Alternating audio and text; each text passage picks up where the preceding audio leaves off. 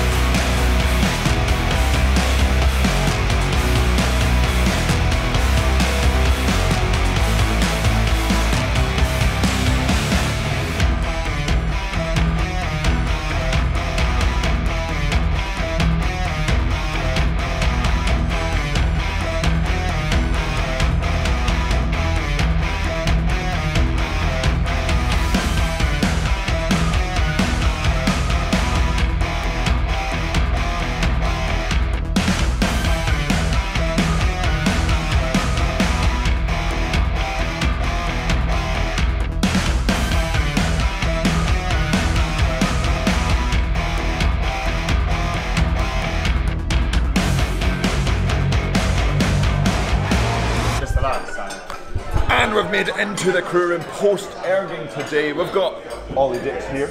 Ollie's had, definitely a hero, Ollie's had his little bit of time off, or is in the time off, after doing European Championships under 23s. Nice, good. Absolutely fantastic. How was your experience on there, Ollie? Yeah, it's quite warm. Yeah. Out in a Greek island. What was it called? Ionina. Ah, well done. Cheers. Yeah, and all the racing was quite close. We start on the semi by 0.33, so great to see that. And what are you having for breakfast today? I was inspired with the breaded egg toast and fruit salad, because health. You gotta have health. And remember, food is fuel, but after a session, you have to fuel up because food is fuel, like I just said. So we're going to do that and then chat about the session and about prepping for the 5k and for other erg tests. Oh yeah! And we've made it outside of the gym, out here enjoying the lovely weather post fueling up, because remember, food is fuel. And talking about the erg prep, well, we did some speed work there in preparation for our 5k tomorrow. So preparation for a 5k or any other erg test is always important to feel the rate you want to go at for the test piece itself, and you want to figure out what the split you want to go at for that piece as well. So getting the rate and getting the split so you know what it's going to feel like during the piece. So say you set yourself a target split and a target rate, and then you go out during the prep at that split and rate, and then you finish the prep pieces. Usually they're going to be shorter depending on how long you have until the test itself. It could be half the distance, it could be a quarter of the distance, it could be the full distance itself just toned down, but you can do the given target split and rate, and then you can kind of feel out what that feels like. And if it feels too hard for that shorter distance, then you'll have to reassess. Okay, maybe that split was too hard, maybe that rate was too high, maybe the split has to be sped up, maybe it was too easy, and then you're thinking, okay, I've got a fast one coming for this test. But it is all up to you to find out what your target is. You can talk to your coaches what they recommend, but then it is what you feel like your split is, because as always, you can only control what you are doing. You can't control, like someone comes up to you and says, okay, go pull a 120 split, and then obviously that is faster than any world record in the 2K or the 5K. So just because someone says that you might be able to do a split doesn't necessarily mean you can.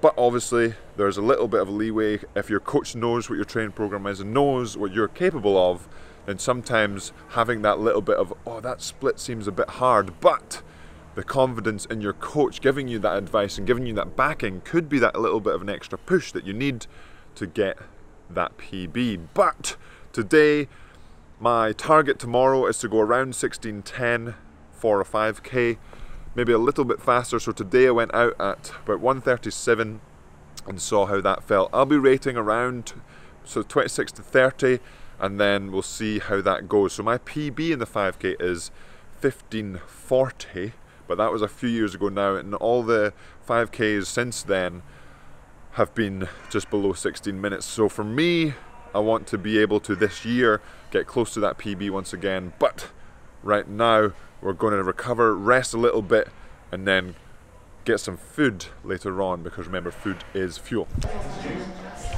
And we've made it back to the crew room after some lovely rest and recovery. We've got some delicious gnocchi for lunch with a Robson-inspired initiative of vegetarian Wednesdays so we can do fish Fridays.